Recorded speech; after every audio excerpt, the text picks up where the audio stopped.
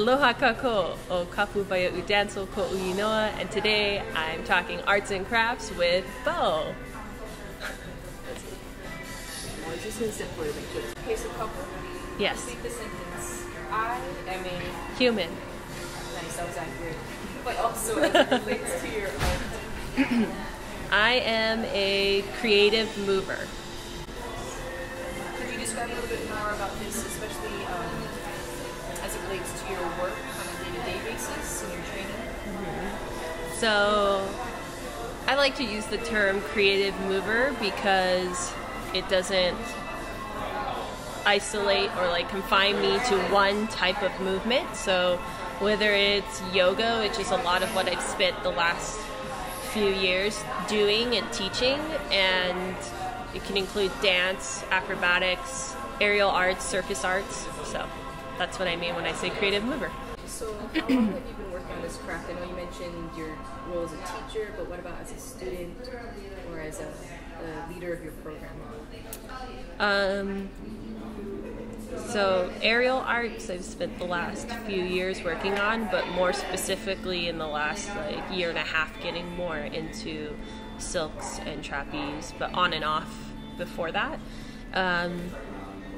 Yoga has been a few years and teaching, and then in terms of Iolana Collective, we just had our first full year anniversary, so it's been 1 year of the program running, and then the program being in the works 2 years before that. So for those who don't know what that is or what that's referring to, could you describe that beast? Oh, the beast of Iolana Collective.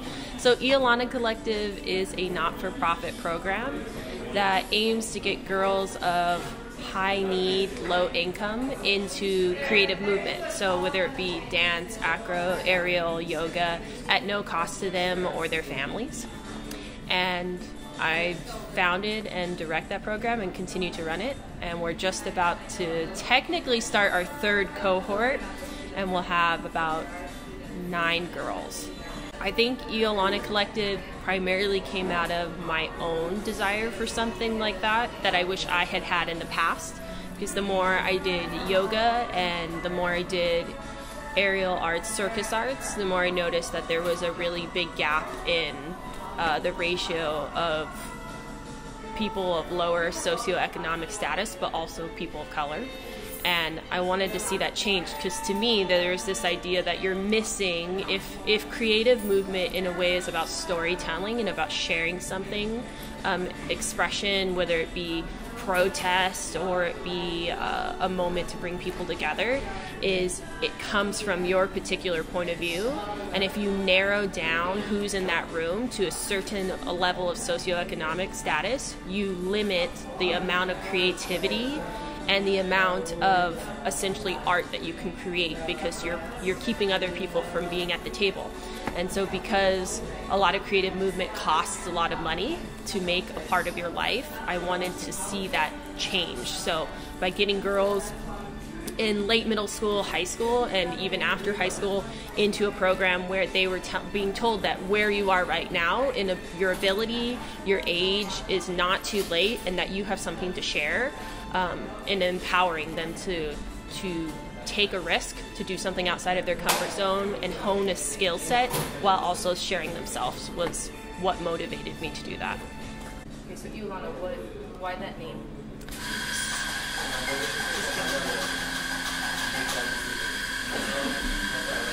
So Iolana is Hawaiian for soaring hawk, and it's specifically referencing the hawk that flies over the Hawaiian Islands, and that it uses the trade winds to its advantage so that it's able to glide over the Hawaiian Islands rather than to be knocked down and kept down. So my cousin Jess helped me pick out the name when I was trying to find something that would essentially represent the spirit and the mission of Iolana Collective. So all of these girls, and we talk about this when they join the program, that it's this idea of using what feels like a disadvantage, whether that be low income or different things in your life, aspects that make you feel disadvantaged, to your advantage.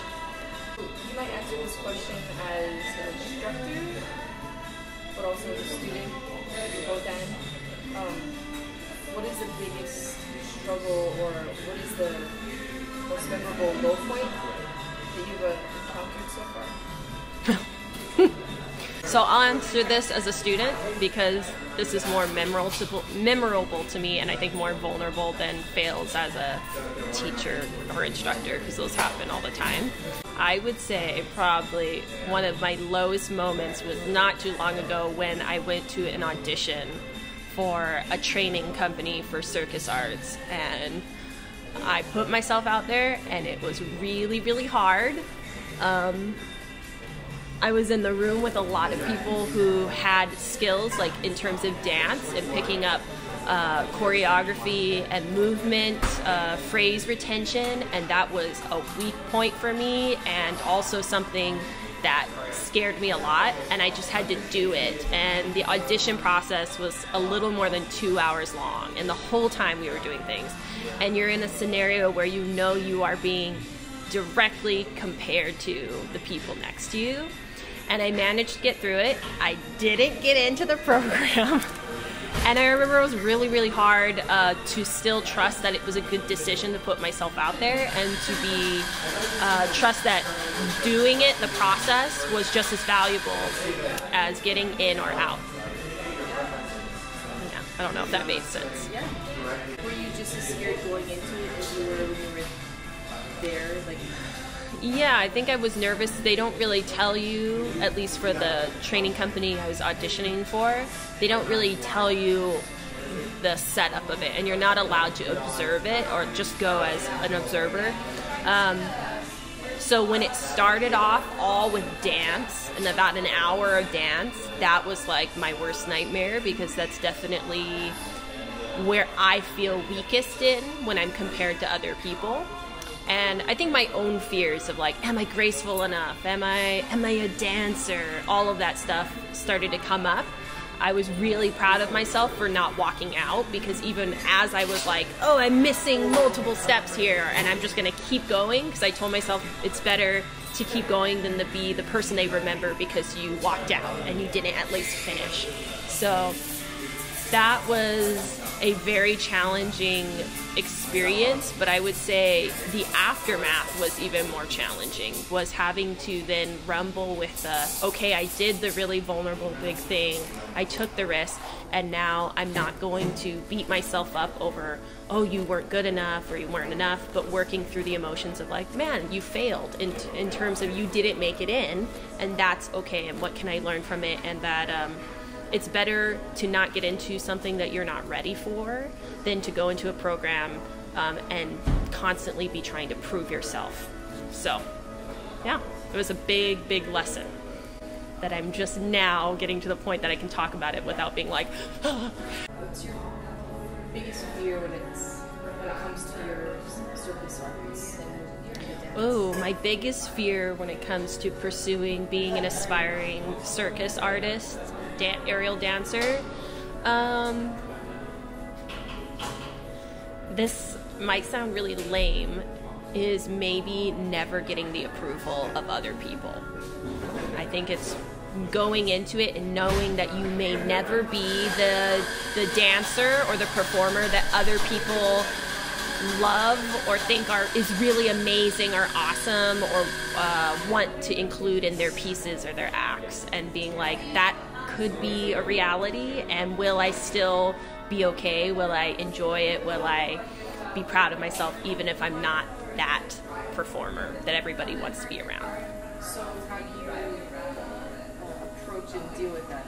Especially since on a daily basis you're either practicing as a student or instructing as a teacher. How do you confront that fear? So I think one of the ways I confront this is actually through Iolana Collective and teaching, because I'm basically proving to myself in a way, or showing myself, that that's a falsehood. Because when I invest in these girls and I get to see them bloom, and them with, just the beginning of their movement journey, when they're blooming and they're bringing really beautiful content to the table, it is showing me that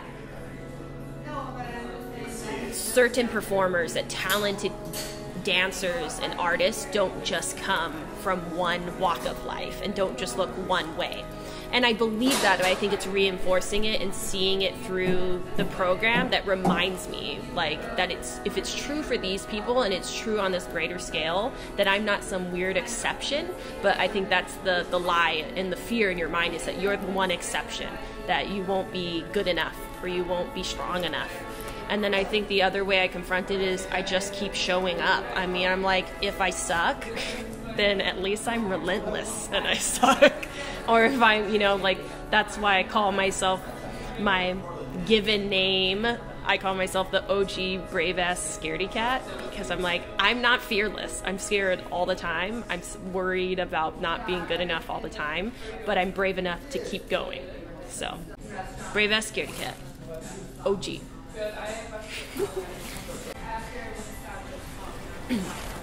So if not this, then what? What do you mean? So if not this art, not this craft or endeavor, what else? And is there anything else? It's funny because I feel like I only really can say circus arts at this point, because I've kind of gone through this season, the last few months, of like job changes. And for a while I really held fast to being a yoga teacher, and that's started to change. So more than anything, it's circus arts for me. It's like, if not circus arts, then circus arts. What disciplines keep you on the path or on track? I think the disciplines, I'm trying to think like the practical things I do. Is that what you mean? Okay, so I have a training schedule, so I take certain series classes with coaches, and the really good thing about that is if you are consistently training with specific or certain coaches, they know where you need to improve and they know where your strengths are, and so they're able to kind of meet you where you are.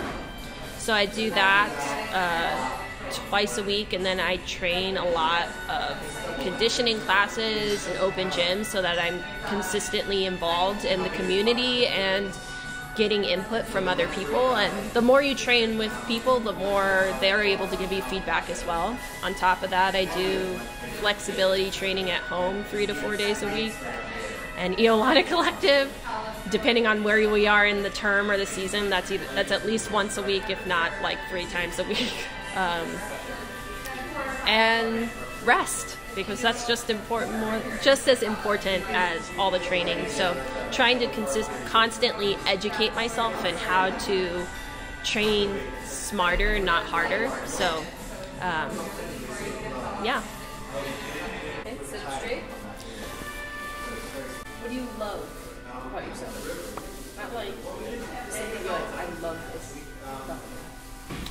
I think what I love about myself is kind of the reference back to my name that I gave myself. It's like, when I think about the things I'm doing from the outside, if I was a naysayer, I'd be like, why is she doing this? Why is she pursuing the things she's pursuing? And yet I just don't stop. So I think I like that I'm a brave-ass scaredy cat. I love that about myself. So finish the sentence. I can't live without. I overthink too many things, so this is going to take me a second. Okay. Wait. Say it again. Say it. It's okay. I can't live without Dancel. My OG coach who's cheered me on through every little breakdown I've had about, I'm never going to be good enough, or I'm never going to be able to do this, or I'll never be able to straddle invert. And he's like, yes, you will. And he just listens and cheers me on. So, yeah. Big shout out. And then, I really could live without. I really could live without. The first thing I thought, I really could live without snubbing. I really don't like when you go to new places to train or anything, any discipline, and people who have been around are like, because you're new, I'm going to snub you until you prove yourself. And I just don't see why we do that to people. I'm like, if somebody's coming in and trying something, they're being vulnerable, they're putting themselves out there, and that is an act of courage. We don't have anything to prove or to judge people for. I'm like, so less of this. Give me an example of yourself. Oh my gosh. I'll give you an example. I can give you so many examples. Okay, so a lot of Kapu, 10 more seconds. You can do anything for 10 seconds. You can. It's almost 3 seconds. You're almost there. 5 seconds. And done. You're never gonna have to do that again. Oh wait, you have to do it in 2 minutes. You have to do it again. Or I'll be like, Kapu, you got this. That's what I tell myself a lot. I also sing songs to myself. So, you know, the song "This Is Me" performed by Kapu Settle from. So the song "This Is Me" performed by Kapu Settle from The Greatest Showman. It's a musical that recently came out, but it's all about this is me being like bruised and that I'm not ashamed and that I'm more than enough. It's just like a really empowering song, but I listen to that song, and then if I'm not listening to it when I'm having a hard time training, I'm singing it to myself. So thank you, Kapu. So what is your most important tool in your art or your craft? What can you not live without? Creativity. I think creativity is like what can get you through being really crappy at something. Like if you don't have let's say circus arts. So circus artists have a lot of strength, and then they have a lot, I'm counting with my pinky first. A lot of strength and a lot of flexibility. There's like this weird middle ground where you have to be incredibly strong and you have to be incredibly flexible to be like at that level. But if you don't have those, but you're creative, it will get you really, really far. Because creativity will get you through failure. You're like, okay, I failed. How can I fail less next time? Or how can I fail better next time? Versus like it's an either or. So creativity. Like, what do you get out of this? What? I don't know. I mean, Iolana Collective, good feelings, like I'm proud of these girls, but because I get to see them, as cheesy as it sounds, soar, it's really empowering to me, and getting to see them do something that they never thought they could do, and for it to potentially in big and small ways change their life, that's reason enough. And then circus arts for myself, because a mixture of why not and because it terrifies me. I'd say currently what I'm most proud of resume virtue is founding and directing Iolana Collective, because it literally came from nothing, and I've managed to keep it alive and to make it a meaningful venue to other people. So that is what I'm resume virtue most proud of. And then eulogy virtue. I think what I hope through Iolana Collective and through pursuing being a circus artist myself is, I guess, that I was empowering and brave, and that I shared it with others. It wasn't just for myself. It's so cold. Thank you, Kapu. You're welcome. Finger guns. I never do this, and then you put me in front of a camera, and I'm like, pew, pew, pew, pew, pew. I'll try that again. Oh, because I was zooming in.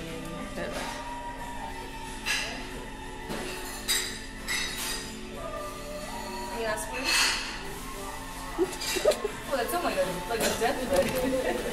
I meant to say. Any last words? I meant to say. Oh my god. Thank you. De nada.